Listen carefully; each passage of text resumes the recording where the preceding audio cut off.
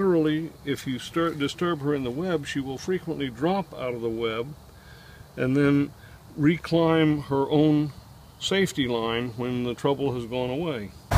My name is Dave Grant, and I have a young lady friend here in the palm of my hand, literally, and she's one that you might not think about normally as being a friendly thing to walk around on your hand, but believe me, they are very gentle and mild.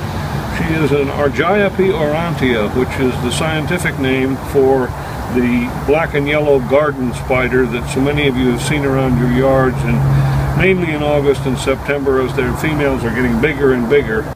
Now my hands are completely getting tied up with silk from her abdomen. I can feel it as she's wrapping around me. I can also feel those little claws as she hooks her feet onto me to walk along.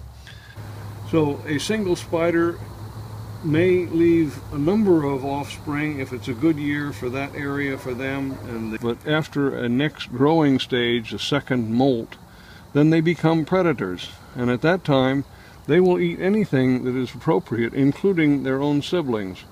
So at that point they tend to disperse or to get up on a plant branch high enough up so when the breeze blows and they feel the wind strong enough, they spin out silk, and when they get enough lift, they just let go.